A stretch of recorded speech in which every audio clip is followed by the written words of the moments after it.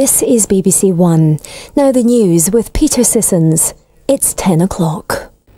Bush declares war on the terrorists. NATO pledges it's their flight too. Thousands lie under the rubble, hundreds of British among them. The moment the attack began, the White House was also a target. Federal investigators uncover vital clues but make no arrests. Blair recalls Parliament to discuss the emergency.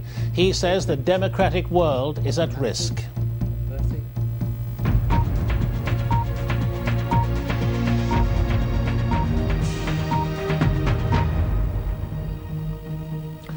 Good evening. The day after, and the more America finds out about what happened yesterday, the worse it gets for Americans to bear. Their president calls the events acts of war. For individual families, it's the agony of the last harrowing phone calls from loved ones on the hijacked aircraft. New pictures of the horror fuel the nation's anger and feed the collective grief at still not knowing how many thousands have died.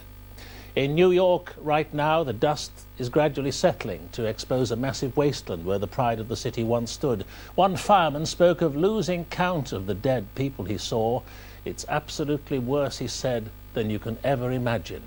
In Washington, smoke still drifts from the Pentagon. This evening, events are moving rapidly. NATO has declared an attack on America is an attack on all its members. There's been a flurry of activity by heavily armed federal agents. The Attorney General said some of the suspected hijackers were trained as pilots in the United States. Here, Tony Blair says hundreds of Britons may be among the dead. And as he recalls Parliament, says fighting terrorism is now a common cause. Our first report on day 2 of America's terrorist nightmare is from James Robbins.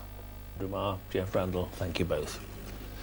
Newsnight continues on BBC Two now, but from the 10 o'clock news, good night.